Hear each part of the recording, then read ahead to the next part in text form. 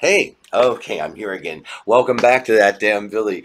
Wow, I've had a couple of weeks to think of things. I've had like all these topics on my mind, and you know,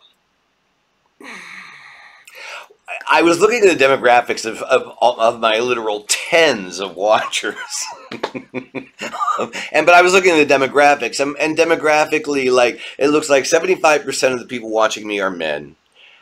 25% are women, and like 100% are over 55, which like I'm cool with that. That's I want to talk to people my age. I'm totally cool with that. But at the same time, I don't think that that means I have nothing to say to younger people, or that we have nothing to say to younger people.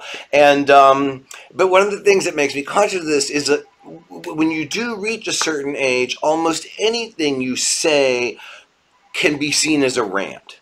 And I thought about this the other day because and those of you of a certain age will really relate to this. We grew up at a time when we went to department stores, and I am going to do an entire thing on department stores. I want to walk young people through a real department store someday, either written or spoken.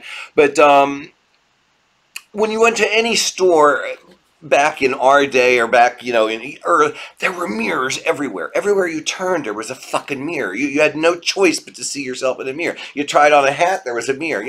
Now, and I know it sounds like I'm fetching and whatnot, but you go to the mall, and the only two stores I go to in the mall are Zara and H&M. I'll be honest, I go to the fast fashion. I look at it. I don't necessarily buy it, but I look at it because it gives me kind of, I know it's all designer ripoffs, and since I don't hit the designer stores anymore, it gives me a little idea of what younger people are wearing. I don't buy it myself, but I don't even buy clothes anymore. But I kind of check them out to kind of see what's happening, what is kind of fresh in the fast fashion industry of like a Zara or a Forever 21. I don't go in there because I'm afraid they'll like send out, I don't know, Amber Alerts or something like that. But oh, that made me think about mall walkers too. Anyway, but where was I talking about? I completely forgot what I was talking about. Oh, so I went and I tried on a cap. I went to H&M and I tried on a cap. I had to like walk all around, and I knew this cap looked foolish because I knew it was $5, and it was like, it looked like something that not Snuffy Smith, Snuffy Smith would have worn in the comics. It had earlugs that came down. But I thought for $5 I might be willing to look like a stupid idiot. I don't know, just for fun on something. And but I put it on my head. I had to walk like all around the store to find a mirror to see whether I look stupid or not, and I thought, oh my God, there used to be mirrors everywhere. So when I say that, it's not that I'm ranting. I accept the mirror situation as it is today, but I just do wish that people of a younger age could have had the pleasure of just like never had to last. Do you have a mirror? I mean, even the Sunglass Hut, you don't necessarily, some of them are not well mirrored. And it's like, or best yet is when you go to a department store or attempt to try on sunglasses and they put the security tag right over the bridge of the nose.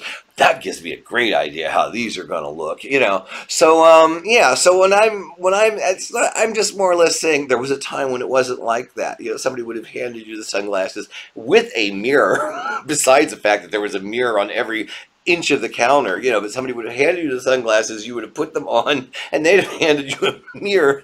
So yeah, so it's just a difference of realities. I'm not bitching about things the way they are today. So not if I'm gonna rant, I'll let you know I'm gonna rant. But anyway, getting back to reality, I have asked, my tens of watchers to like, well, tell me what you'd like to talk about. And one friend had heard me speak of depression, and he said, well, he would like to hear me talk about depression and how to overcome it without medication, naturally. And somebody else said, talk about anal sex. So I guess these are two topics I'm pretty much authorities on. So why not take advantage? What do they always tell writers? Write what you know. But no. As far as depression, I would never advise anybody. I mean, I have nothing. I use an antidepressant, and I have for years. The type of antidepressants that most people are given today are not of a type that that I mean, I use Prozac. I don't even know if it does anything anymore. I just use it. I still use it. The doctor gives it to me. I use it. I've used it for 25 years at least. So who knows what it's maybe fucked with my brain chemistry, but whatever. But I can't tell you that I see this grand difference when I use it. But I will tell you that if I, anytime over the past 25 years or so that I've went off of these type of serotonin reuptake inhibitors, like there's Paxil, there's fluoxetine, which is Prozac. There's several of them. I'm not a medical, but anytime I've been off of them and thought, okay, I'm going to stop taking this, it's not like I've gotten profoundly depressed or anything like that, but I definitely, that's when I realized how much they really did help me. Because, you know, like I can get to the point where like I'll start crying when I see a pigeon with a ruffled feather or a toe missing. And like, you know, if that's, a lot of people say, well, maybe this is the reality we need to feel.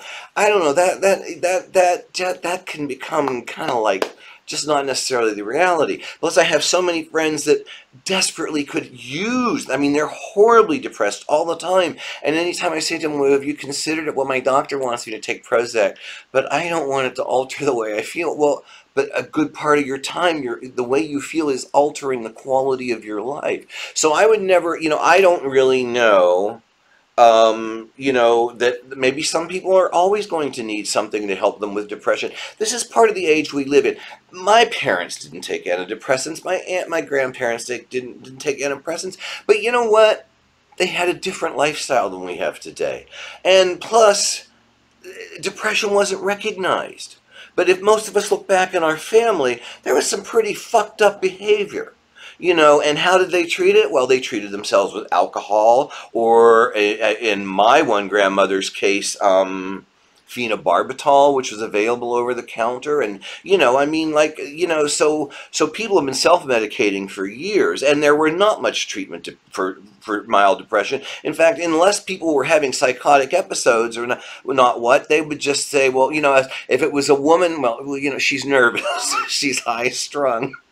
And if a guy fell off the edge, he'd gone haywire, you know. So, you know, we live in a different world today. So I don't, I don't know. I'm a pro, whereas I'm not like really into taking a lot of medications. I don't have to, but there's certain things that I do take or that I use that enhance the quality of my life. And in that fact, I'm willing to more or less measure out what the long-term side effect. I use testosterone, have been for a long time.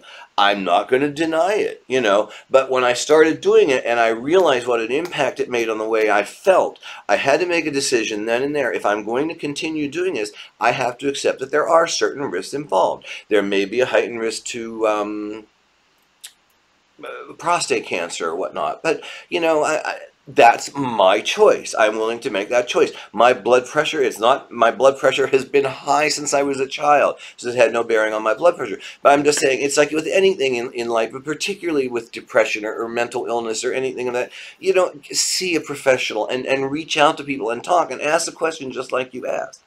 But, you know, see somebody, but don't just eschew an antidepressant or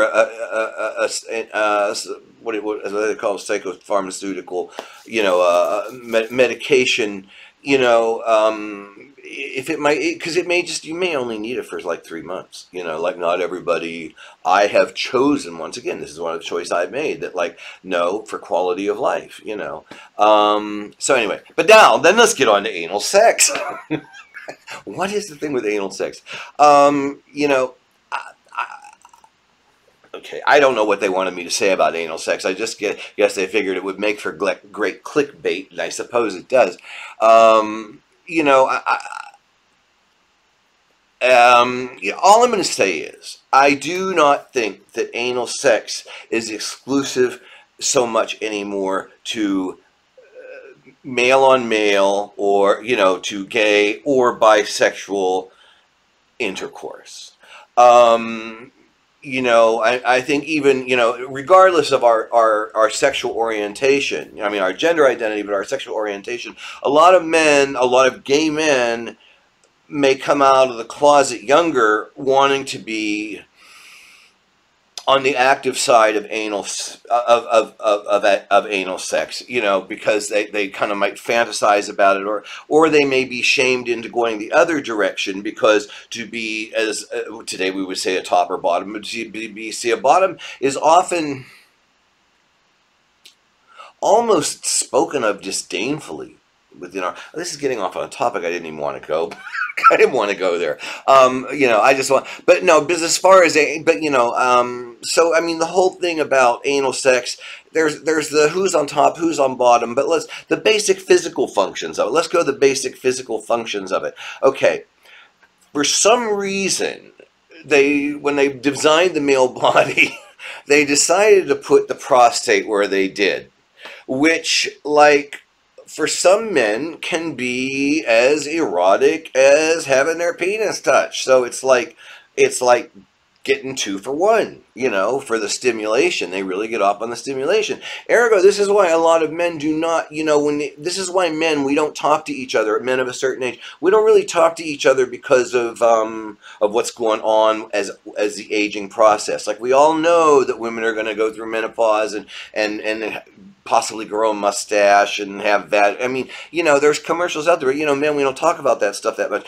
primarily because it's going to get into eventually talking about the digital exam of our prostate. And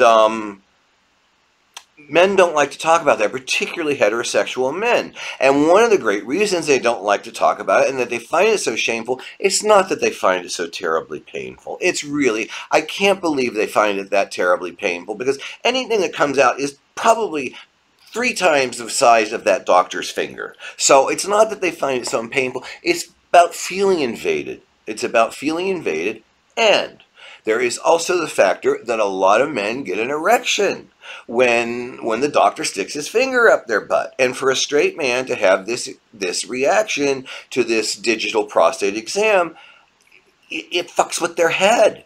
And particularly if, like, oh, maybe they like it. Like my doctor says to me, he'll always, every year, he's like, well, you're lucky I have small fingers. And I always want to tell him, well, feel free to use 2 or 3. I mean, it's like, trust me, been there. But no, anal sex, I mean, and gentlemen, let me tell you something, and I don't have a lot, I'm not one of these gay guys that talks to a lot of women or whatnot, but I get around, and I've worked in bars, and I've worked with a lot of female bartenders and whatnot, and I realize that heterosexual men in the last quarter century have been lucky enough to discover that we do have nipples that are tactile and have feelings, because I didn't know that until I was like 26 years old. And I'm a gay man, and I mean, I remember the first time I had a partner that went after my nipples. Like, the fuck you doing? And it's like, but then I learned, wow, these things, they got some power to them. And so, and I notice if what I see in porn, or if what I see with what I know about heterosexual men, like, their old ladies are playing with their nipples these days, and they're into it. But that being aside, like, the girls are talking, and we know that a lot of you guys, you're digging a finger up the butt, and like, so it's okay, go for it. I mean, it's pleasurable. It brings a pleasure response. It often, for the benefit of a man who is on top, whether it be anal or vaginal or whatever, oftentimes that finger up the butt makes that wood go from wood to wood eye. I mean, like, it can really increase your erectile response. So, yeah, I happen to know that a lot of men and women these days, they're engaging, and they're not engaging into 69. It's more like 70 or 71. It's 69 with a finger or 2 up his butt. So, but so I really don't have anything. I mean, I can do it 30 minutes of a riff on anal sex and experiences I've had and that we've all had, and y'all gonna scream and yell TMI, TMI, TMI. But no, but that's, I'm being more serious here. But and I don't know, maybe I know anal sex. For me particularly, I'm much more of a giver than a receiver. But hey, either one can be pretty enlightening. When you're with the right partner. So you know, I don't know that we. I don't know that we necessarily need to, now I'm trying to tie together. I'm trying to tie together depression and anal sex. But I'm thinking like, okay, how do I bring this together here? You're gonna bring this together, McConaughey. But I don't know that necessarily sex is the treatment for all emotional issues. But in fact, it can be the very root of some emotional and mental issues. Obsession with sex or whatnot. But all again, it is. I think that even when we're feeling emotionally vulnerable, that is a time when we may least want physical contact, but most need it. And there's a difference between what we want and what we need. And I think any couple that's been together of any gender or sexual orientation mix thereof has at one time or another in their past, or maybe in their early relationships, had an issue where they had a great disagreement about something. I don't want to say a fight, but some people maybe it might constitute a fight. But where they've had a disagreement about something that has really awakened in them a passion that they end up using sex as that it's makeup sex. That's what they call it. They call it makeup sex. So I'm not inventing this shit. So it's always kind of it can be a mood booster for depression. I mean, one of the first things that they ask you if they're trying to identify you, whether how your depression is about, your mood, your appetite, and your libido, and because that stuff's just all related. So I don't know. So I guess that's it. That's it. The ins and outs on anal sex and depression.